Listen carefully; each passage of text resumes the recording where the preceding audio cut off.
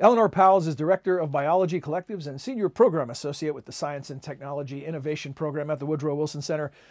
She joins us today to talk about the intersection of genomics and artificial intelligence, an interesting combination of things. But before we dive too deep, I want to ask you a couple definitional questions to set up the discussion.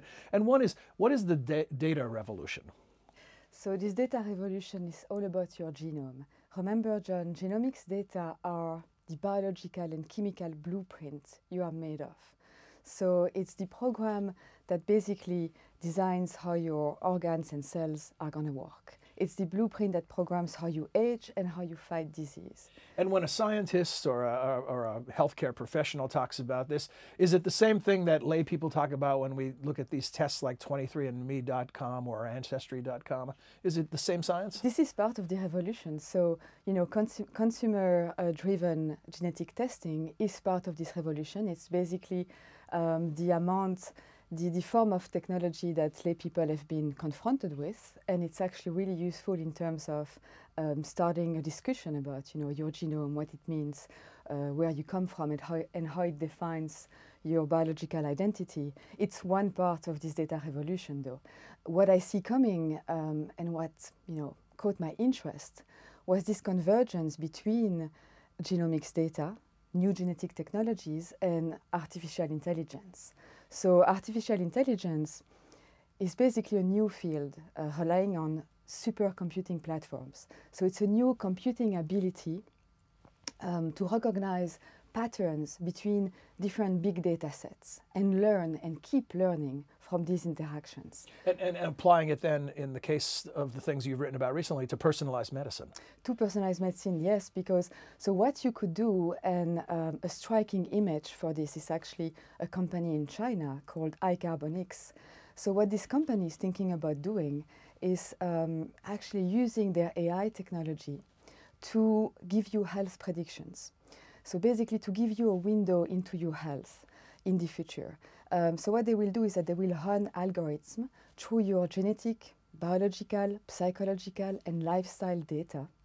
And such a data ecosystem could help us understand how our genes interact, how they mutate, how aging and disease manifest over time in our bodies and in our cells, how our lifestyle choices affect morbidity, and, you know, basically how we react to different kind of treatments. So it's almost a crystal ball into your health. Well, all that sounds good. Early detection is critical in most treatments. So what's the dark side? What's the downside? The dark side of personalized genomics eventually becomes personalized discrimination.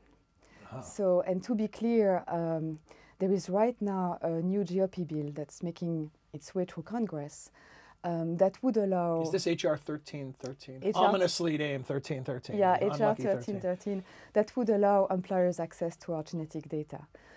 So that's a step, you know, we've never taken, and it's... So how would that happen? So if you had would you have a genetics test as part of your healthcare plan?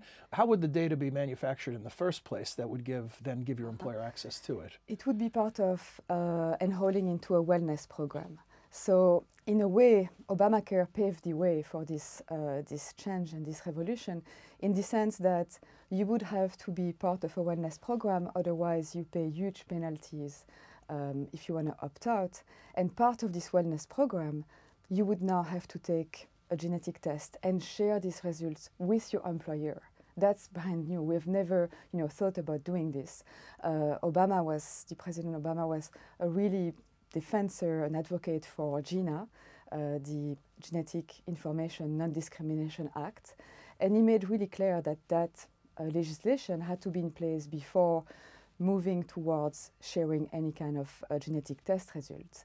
So this new GOP bill is, you know, making almost a devastating attack against GINA, in the sense that these results would have to be shared with your employers, and it would... Opening the door to all potential types of discrimination. It's a perfect storm for employment, health, and potentially racial discrimination. Right now, can an employer discriminate on grounds of things like if a person is overweight, if they're a smoker, if they do things or have physical traits that potentially could lead to higher healthcare costs? Based on GINA work, you know, genetic discrimination at the workplace shouldn't happen. That's prohibited by this legislation. But HR 1313 would change that equation. HR 1313 would allow your employers to have access to your genetic data, which in a way could be an open door to some form of discrimination. And discrimination based on genetics actually happens. So you have cases of kids that have not been accepted in a school because they have a predisposition for cystic fibrosis, which is written into their genes, even if they don't necessarily suffer from the disease itself. So, you know, your genome can manifest some mutations and variation that might not really concretize into the disease itself. So what do you recommend in this case? What types of safeguards should be taken? What types of public policy should emerge?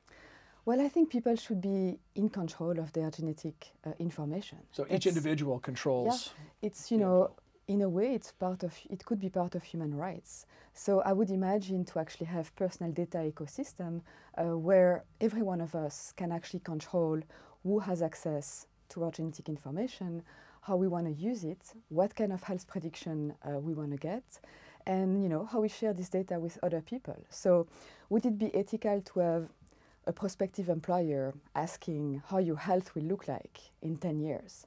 Maybe not. If you don't want to be part of you know, that form of sharing or that form of openness, you may want to be in control of your data. Now, on the micro level, it's clear what individual value it has, but on the macro level, this has financial value as well, this data. Of course. So the amount of data that's being fed right now into US companies and companies in China, for example, those data are already part of, you know, an economic program. They are basically making they give a competitive advantage to these companies. And while toward the pursuit of things like new pharmaceuticals or a cure for cancer, early detection, things like that. They need all that data to be able to get to that endpoint. Is that correct? Yeah, so, you know, I give you a striking example. A blood test for diagnosing cancer. Mm-hmm. Those are the new liquid biopsies we are waiting for. It's the next gold rush in healthcare.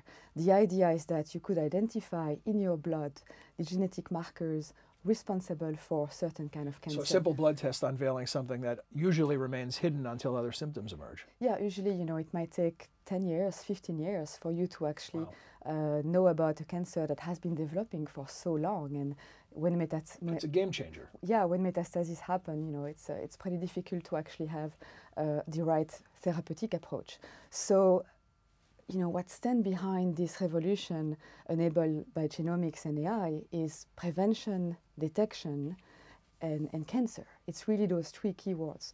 So you could imagine simple blood tests for cancer, new liquid biopsies, and those are the heart of a race between China and the US right now.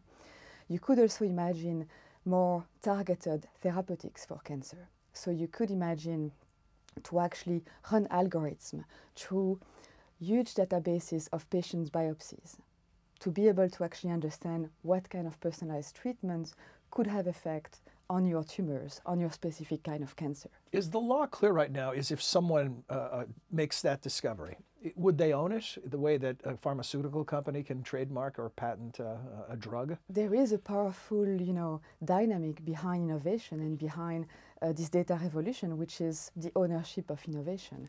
So yes, the company that's going to be able to create the first liquid biopsy will have a right to patent it. So what's going to happen is that, you know, the first strength here is really the data.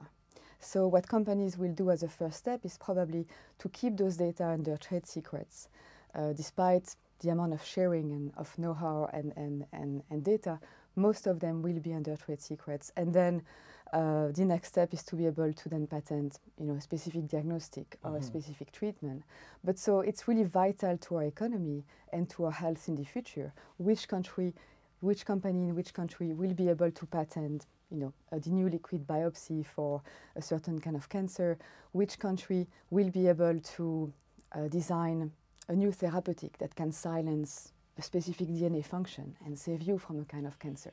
Well, you mentioned competition between the United States and China in this Wilson brief that is available online at wilsoncenter.org at the STIP website, the Science, Technology, and Innovation Program website. A couple of numbers here. That in 2015, I think China committed $9 billion over 15 years, and the U.S. in that same year committed $215 million. Yeah. Is that a clear indication of the investment gap on this research? It gives you, a notion. What it makes you understand is how China is ready to become one of the best DNA superpower, and how they want to actually dominate precision medicine. So it's a huge investment. In 2016, the Chinese government invested about $9 billion for 15 years into becoming the next precision medicine superpower. In comparison, the Obama administration had invested about $215 million in precision medicine, but there is some uncertainty about how this kind of research is going to be pursued in the future.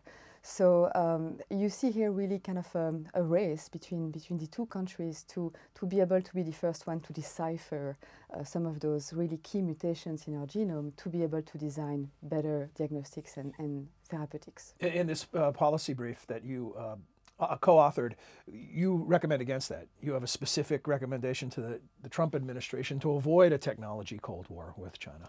Yeah, I think we should avoid, to build walls and barriers between China and the US. We should, on the contrary, try to engage into a dialogue that would create incentives for both countries to actually collaborate. There is a lot we can gain from collaboration here.